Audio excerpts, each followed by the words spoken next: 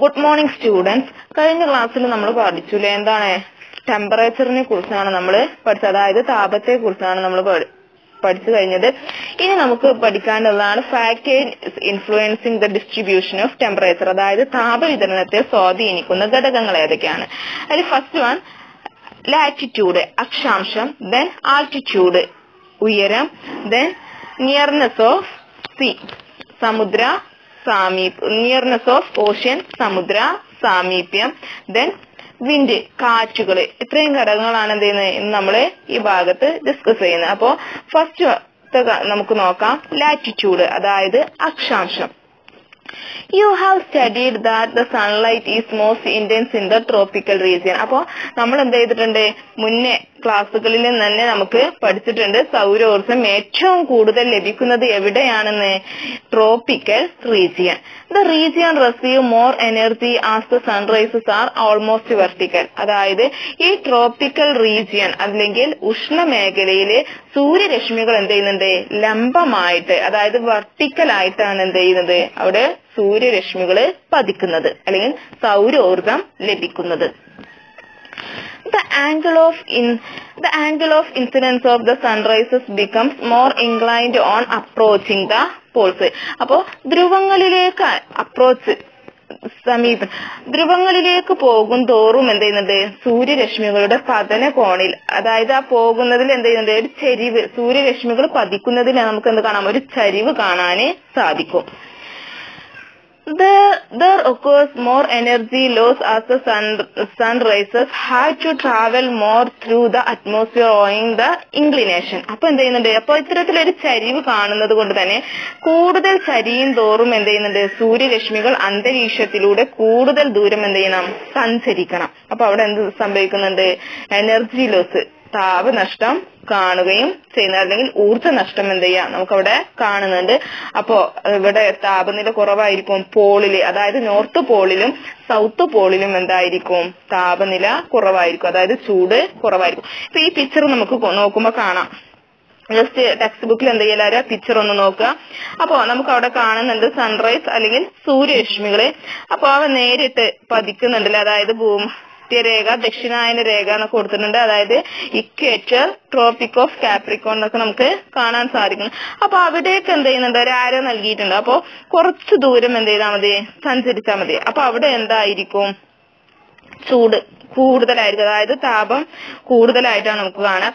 എന്നാൽ north Paul, അതായത് ഉത്തര ധ്രുവം, സൗത്ത് പോള്, ദക്ഷിണ ധ്രുവം, അവിടേക്ക് എന്ത് ചെയ്യണം, ഒരുപാട് ദൂരം എന്ത് ചെയ്യണം, സഞ്ചരിക്കണം. അപ്പൊ അവിടെ എന്തുണ്ടാവുന്നുണ്ട്, ഊർജ്ജ നഷ്ടം ഉണ്ടാവുകയും ചെയ്യുന്നുണ്ട്.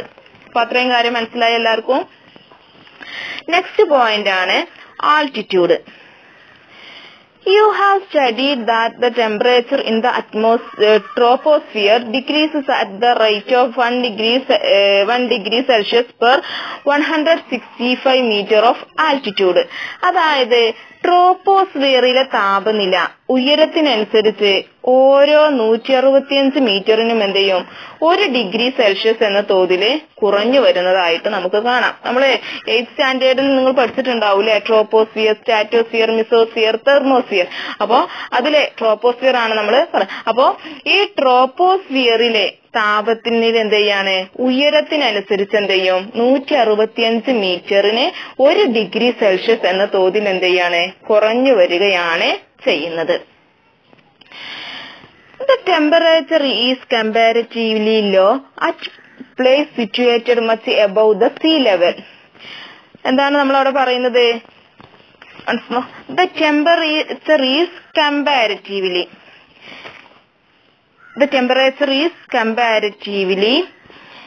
low at place situated much above the sea level. അതായത് സമുദ്രനിരപ്പിൽ നിന്നും വളരെ ഉയർന്ന് സ്ഥിതി ചെയ്യുന്ന പ്രദേശമാണെങ്കിൽ അവിടെ എന്ത് കുറവായിരിക്കും എന്നാ പറയുന്നത്, താപനില കുറവായിരിക്കും. The temperature is comparatively low at place situated much above the sea level. സമുദ്രനിരപ്പിൽ നിന്നും വളരെ ഉയർന്ന് സ്ഥിതി ചെയ്യുന്ന പ്രദേശമാണെങ്കിൽ അവിടെ എന്തായിരിക്കും, ലോ ആയിരിക്കും അല്ലെ, അതായത് ടെമ്പറേച്ചർ താപനില താരതമ്യേന എന്തായിരിക്കും, കുറവായിട്ടാണ് നമുക്ക് കാണാനേ സാധിക്കാം. അപ്പൊ നോക്കൂ, the temperature experienced in place like Idukki, Wayanad is lower than that of the neighboring district Ernakulam and Kozhikode respectively അല്ലെ. അതായത് ഇടുക്കി, വയനാട് തുടങ്ങിയ പ്രദേശങ്ങളിലെ അതുപോലെ സമീപ പ്രദേശങ്ങളിലൊക്കെ, അതായത് എറണാകുളം, കോഴിക്കോട് ഇവിടങ്ങളിലൊക്കെ എന്താണ് താപനിലയേക്കാൾ കുറഞ്ഞ അല്ലെ, അതായത് എന്നിവിടങ്ങളിലെ കുറഞ്ഞ താപനിലയാണ് അനുഭവപ്പെടുന്നത്. കാരണം എന്താണ്, ഈ പ്രദേശങ്ങളൊക്കെ എവിടെയാണ്, സമുദ്രനിരപ്പിൽ നിന്നും വളരെ ഉയർന്ന് സ്ഥിതി ചെയ്യുന്ന പ്രദേശങ്ങളാണ്. അപ്പൊ അവിടെ എന്ത് കുറവായിരിക്കും, താപനില കുറവായിരിക്കും. അപ്പോ next point ആണെന്ത്, nearness of ocean. അതായത് നമുക്ക് കാണാം അല്ലെ, എന്താണ് സമുദ്ര സാമീപ്യാണ് എന്താന്ന് നമുക്ക് നോക്കാം. Examine the table showing the temperature related data of some cities in India. അതായത് ചുവട് എന്ത് ചെയ്തിട്ടുണ്ട്, ഒരു പട്ടിക നമുക്ക് കാണാം. ഇന്ത്യയിലെ ചില നഗരങ്ങളിലെ താപനിലയാണ് എന്ത് ചെയ്തത്, അവയില് നൽകിയിട്ടുള്ളത്. ആ പ്രധാന നഗരങ്ങൾ ഏതൊക്കെയാന്ന് നമുക്ക് നോക്കാം. ഏതൊക്കെയാണ്, ട്രിവാൻഡ്രം, ബാംഗ്ലൂരു, ഡൽഹി, ഗോവ. അവിടങ്ങളിലെ മാക്സിമം ടെമ്പറേച്ചറും അതുപോലെ മിനിമം ടെമ്പറേച്ചറും റേഞ്ചസ് ഓഫ് ടെമ്പറേച്ചർ. അപ്പോ മാക്സിമം ടെമ്പറേച്ചർ കൂടിയ താപനില, അതുപോലെ മിനിമം ടെമ്പറേച്ചർ കുറഞ്ഞ താപനില, റേഞ്ചസ് ഓഫ് ടെമ്പറേച്ചർ താപാന്തരം, ഇവ നമുക്ക് എന്ത് ചെയ്യാം, അതിൽ നിന്ന് നമുക്ക് കാണാന് സാധിക്കും. അപ്പൊ ജസ്റ്റ് നമ്മൾ ആ ഒരു ടേബിൾ വിശകലനം ചെയ്യുകയാണെങ്കിൽ നമുക്ക് കാണാൻ സാധിക്കും, Thiruvananthapuram and Goa ഇവിടങ്ങളിലെ ranges of temperature അല്ലെങ്കിൽ താപാന്തരം എന്താണ്, വളരെയധികം കുറവായിട്ടാണ് കാണുന്നത്. അതായത് ട്രിവാൻഡ്രത്ത് 5 ഡിഗ്രി സെൽഷ്യസും ഗോവയിൽ എത്രയാണ്, 6 ഡിഗ്രി സെൽഷ്യസ് ഉള്ളൂ. എന്നാൽ ബാംഗ്ലൂരും ഡൽഹിയിലും 12 ഡിഗ്രി സെൽഷ്യസും 70 ഡിഗ്രി സെൽഷ്യസ്, അതായത് ഉയർന്ന താപാന്തരാണ് എന്ത് ചെയ്യുന്നത് നമുക്ക് അവിടെ കാണുന്നത്. അതായത് റേഞ്ചസ് ഓഫ് ടെമ്പറേച്ചർ എന്താണ്, ഹൈയിലാണ് നമുക്ക് കാണാനേ സാധിക്കുന്നത്. Next, find out the location or given cities in the cities with the help of an atlas in it.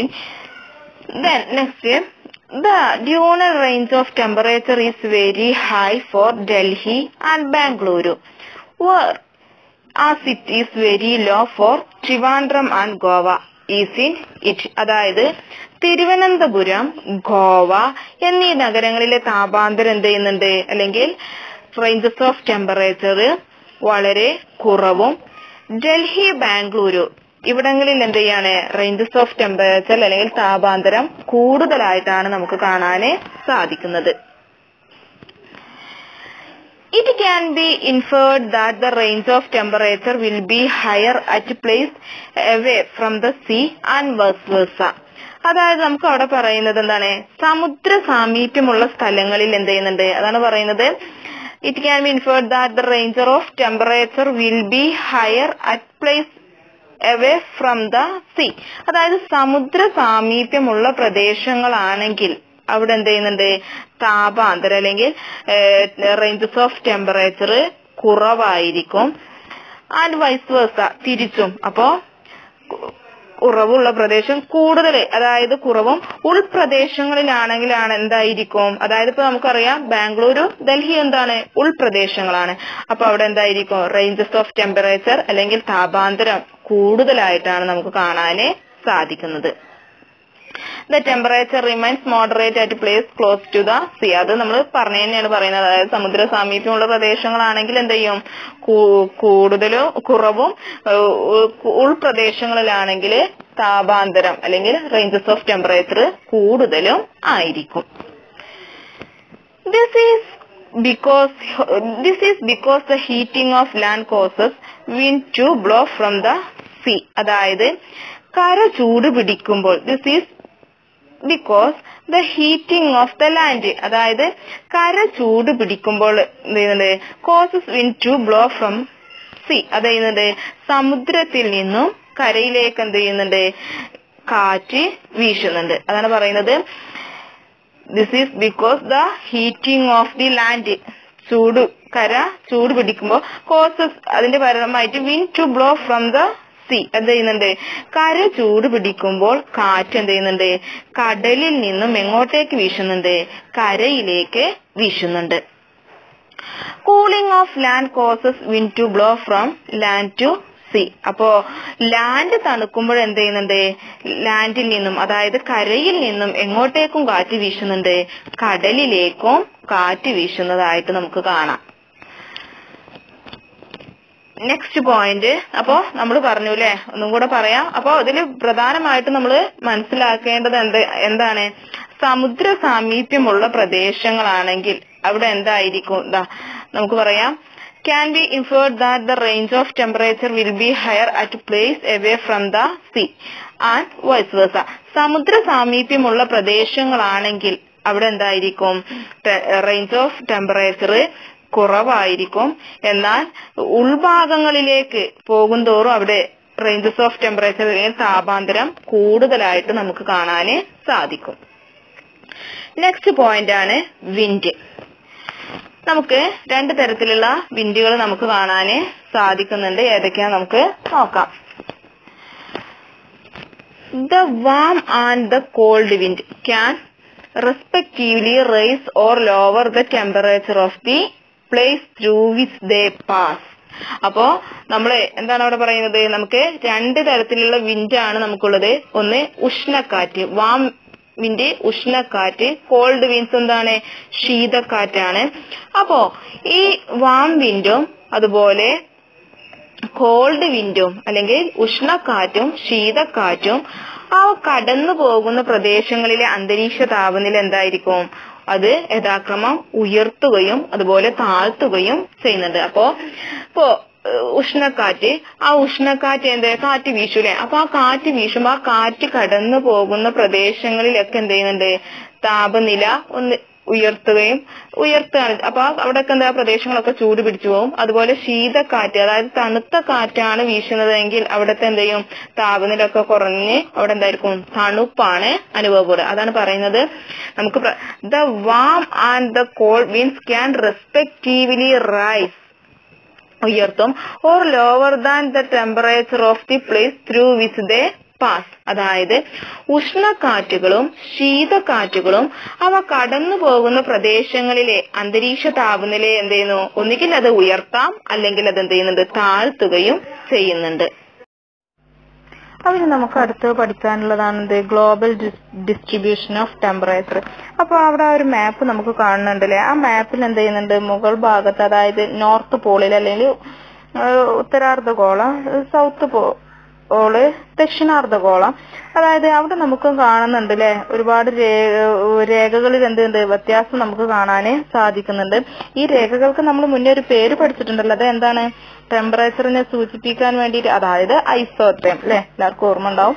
ഐസോത്തേം അല്ലെങ്കിൽ സമതാപ രേഖകൾ എന്നാണ് നമ്മൾ പഠിച്ചത്. അപ്പോ ഈ മാപ്പ് നോക്കുമ്പോൾ തന്നെ നമുക്ക് കാണാൻ സാധിക്കുന്നുണ്ട് എന്ത്? ഇതിലെ മാപ്പുകളിലെ എല്ലാ ഭാഗത്തും എന്തല്ല, ലൈൻസ് ഒരുപോലെയല്ല. നോർത്തിൽ എന്ത് ചെയ്യുന്നുണ്ട്? നമുക്ക് ലൈൻസുകൾ തമ്മിൽ ഒരുപാട് വിഡ്ത്ത്, അകലങ്ങൾ കാണാൻ സാധിക്കുന്നുണ്ട്. സൗത്തിൽ എന്ത് ചെയ്യുന്നുണ്ട്? ഏകദേശം പാരലലായിട്ട്, അതായത് സമാന്തരമായിട്ടാണ് നമുക്ക് കാണാൻ സാധിക്കുന്നത്. അത് എന്താണെന്ന് നമുക്ക് നോക്കാം.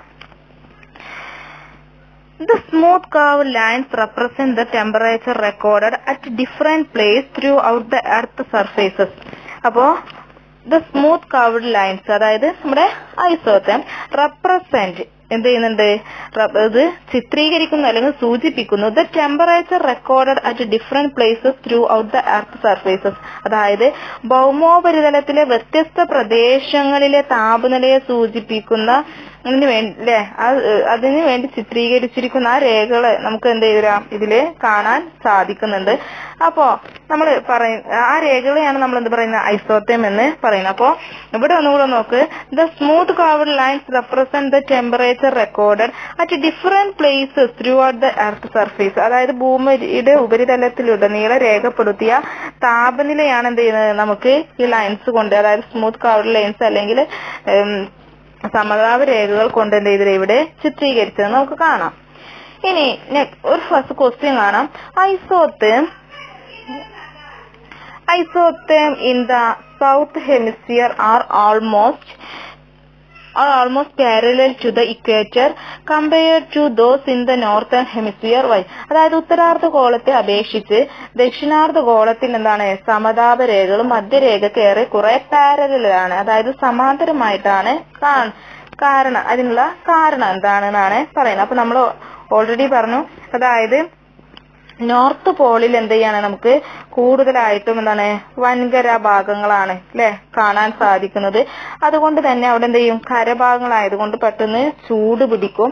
അങ്ങനെ ചൂട് പിടിക്കുമ്പോൾ അവിടെ എന്ത് ചെയ്യുന്നുണ്ട്, വ്യത്യസ്ത താപനിലയാണ് നമുക്ക് കാണാൻ സാധിക്കുന്നത്. എന്നാൽ സൗത്ത് പോളിൽ നമുക്ക് കാണാൻ സാധിക്കുന്നത് എന്താണ്, ഭൂരിഭാഗവും സമുദ്രമാണ്. അതെന്ത് ചെയ്യുന്നില്ല, പെട്ടെന്ന് ചൂടൊന്നും പിടിക്കുന്നില്ല. അതുകൊണ്ടാണ് നമുക്ക് ഇവിടെ സൗത്ത് പോളിലുള്ള രേഖകൾ എപ്പോഴും സമാന്തരമായിട്ട്, അതായത് പാരലായിട്ട് നമുക്ക് കാണാനേ സാധിക്കുന്നത്. During summer high temperature prevail over the land. അതായത് ഉഷ്ണകാലത്ത് എന്ത് ചെയ്യുന്നുണ്ട്, കര പെട്ടെന്ന് ചൂട് പിടിക്കുന്നുണ്ട്. അതാണ് നമുക്ക് ഈ പാരഗ്രാഫിൽ കാണാൻ സാധിക്കുന്നുണ്ട്. During summer high temperature പ്രിവൈൽസ് over the land. അതായത് വേനൽക്കാലത്ത് അല്ലെങ്കിൽ ഉഷ്ണകാലത്ത് കര പെട്ടെന്ന് ചൂട് പിടിക്കുന്നുണ്ട്, അതായത് കരയിലാണ് ഉയർന്ന താപം. കമ്പയർ ടു ദ സീ, ഏതിനെ അപേക്ഷിച്ച്, കടലിനെ അപേക്ഷിച്ച്. And during winter the condition is revised. അതിൽ നിന്ന് വിപരീതമായിട്ടാണ് ഏത് സമയത്ത് നമുക്ക് കാണാൻ സാധിക്കുന്നത്, വിന്റർ സീസണിൽ കാണുന്നത്. അപ്പോ സമ്മർ സീസണില് കടലിനെ അപേക്ഷിച്ച് എന്ത് ചെയ്യാണ്, കര പെട്ടെന്ന് ചൂട് പിടിക്കുകയാണ് ചെയ്യുന്നത്. അതായത് ഉഷ്ണകാലത്ത് കടലിനെ അപേക്ഷിച്ച് കരയിൽ എന്തായിരിക്കും, ഉയർന്ന താപനിലയായിരിക്കും കാണുന്നത്. എന്നാൽ അതിൽ നിന്നും വ്യത്യസ്തമായിട്ടാണ് വിന്റർ സീസണില്, ശൈത്യകാലത്ത് നമുക്ക് കാണാൻ സാധിക്കുന്നത് കുറഞ്ഞ താപനിലയെ എവിടെ അനുഭവപ്പെടുന്നുള്ളൂ, കരയിലെ അനുഭവപ്പെടുകയും ചെയ്യുന്നുള്ളൂ. The bending of isotherm is due to the different heating of land and water. അതായത് ലാൻഡ് ഭൂമി, വാട്ടർ ജലം ഓർ കടൽ. അപ്പോ ഈ കടലും കരയും എന്ത് ചെയ്യാണ്, വ്യത്യസ്തമായിട്ടാണ് ചൂട് പിടിക്കുന്നത്. അതുകൊണ്ടാണ് എന്ത് ചെയ്യുന്നത്, ഐസോത്തേം എന്തായത്, അതായത് സമതാപ രേഖകൾ വളഞ്ഞു പുളഞ്ഞ് നമുക്ക് കാണാൻ സാധിക്കുന്നത്. ബെൻഡിങ് ഓഫ് ഐസോത്തേം, അതായത് സമതാപ രേഖകൾ എന്താണ്, വളഞ്ഞു പുളഞ്ഞ് is due to the different heating of land and water. കരയും കടലും വ്യത്യസ്തമായിട്ട് ചൂട് പിടിക്കുന്നത് കൊണ്ടാണ് ഐസോത്തേം അല്ലെങ്കിൽ സമതാപ രേഖകൾ ബെൻഡിങ് ആയിട്ട്, അതായത് വളഞ്ഞു പുളഞ്ഞ് നമുക്ക് കാണാൻ സാധിക്കുന്നത്. നെക്സ്റ്റ് ക്വസ്റ്റ്യൻ നോക്ക്. In the water maps for summer and winter seasons, the isotherms behave differently. Why? അതായത് ഉഷ്ണകാലത്തെയും ശൈത്യകാലത്തെയും കാലാവസ്ഥാ ഭൂഗോള സമതാപ രേഖകൾ വ്യത്യസ്തമായിട്ടുള്ള സ്വഭാവമാണ് പുലർത്തുന്നു. അത് എന്തുകൊണ്ടാണെന്നാണ് ചോദിച്ചിട്ടുള്ളത്. അപ്പൊ നമ്മൾ മുകളിൽ പറഞ്ഞു, സമ്മറിൽ എന്ത് ചെയ്യുന്നുണ്ട്, കരയിലായിരിക്കും ഉയർന്ന താപം, എന്നാൽ വിന്ററിൽ എന്ത് ചെയ്യുന്നുള്ളൂ, കുറഞ്ഞ താപേ അനുഭവപ്പെടുന്നു. അത് തന്നെ ഈ ക്വസ്റ്റിന്റെ ആൻസർ എന്താണ്, ആ മുകളിൽ പറഞ്ഞ കാര്യമാണ്. It is the fluctuation in the atmospheric temperature that leads to the atmospheric phenomena like pressure, wind, cold and perception. അതായത് അന്തരീക്ഷ താപനിലയിലെ ഏറ്റക്കുറച്ചിലുകളാണ് ഏതൊക്കെ നമുക്ക് കാണാം, പ്രഷർ മർദ്ദം, വിൻഡ് കാറ്റ്, ക്ലൗഡ് മേഘം, ആൻഡ് പെർസിപിറ്റേഷൻ വർഷണം തുടങ്ങിയ എന്താണ് വിവിധ തരം അന്തരീക്ഷ പ്രതിഭാസങ്ങളിലേക്ക് എന്ത് ചെയ്യുന്നുണ്ട്, നയിക്കുന്നു. നമുക്ക് നമ്മൾ 7th സ്റ്റാൻഡേർഡില് ഞാൻ നിങ്ങൾക്ക് പഠിപ്പിച്ചിട്ടുണ്ട്.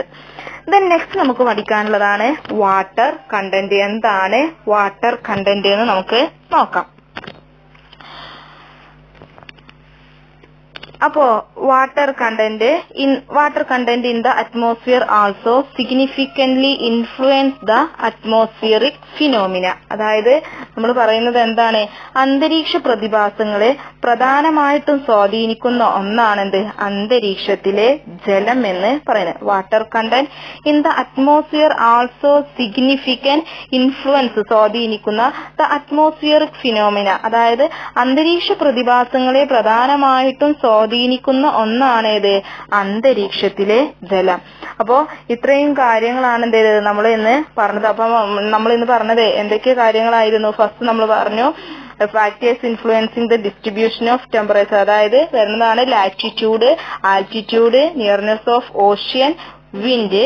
ദെൻ നമ്മൾ പിന്നെ പറഞ്ഞതാണ് ഗ്ലോബൽ ഡിസ്ട്രിബ്യൂഷൻ ഓഫ് ടെമ്പറേച്ചർ. അത് നമ്മൾ മാപ്പിൽ നോക്കി നമ്മൾ പറഞ്ഞില്ലേ, അതായത് എന്തൊക്കെയാണെന്ന് നമ്മൾ ഡിസ്കസ് ചെയ്തിട്ടുണ്ട്. പിന്നെ നമ്മൾ പറഞ്ഞു എന്താണ് വാട്ടർ കണ്ടന്റ് നമ്മൾ പറഞ്ഞു. അപ്പൊ ഇത്രയും കാര്യങ്ങളാണ് നമ്മൾ ഇന്നത്തെ ക്ലാസ്സിൽ എന്ത് ചെയ്തത് എടുത്തത്. അപ്പോ ഈ ക്ലാസ് എന്ത് ചെയ്യാ, നന്നായിട്ട് ശ്രദ്ധിച്ച് കേൾക്കുക. ഇനി ഇവിടുന്ന് പറയുന്ന ഭാഗം ഒരു ഇത്തിരി എന്ത് ചെയ്യാ നമുക്ക് മനസ്സിലാക്കി പഠിക്കേണ്ട കാര്യമാണ്. ഒത്തിരി ഒരു പ്രയാസം നമുക്ക് തോന്നാമെങ്കിലും സിമ്പിൾ ആണ്. നന്നായിട്ട് വായിച്ച് മനസ്സിലാക്കിയ ഒരാൾക്കത് പഠിക്കാൻ സാധിക്കും. അപ്പോ നന്നായി വായിച്ച് മനസ്സിലാക്കുക. അടുത്ത ഭാഗം എന്ത് ചെയ്യാം നമുക്ക് അടുത്ത ക്ലാസ്സിൽ എടുക്കാം.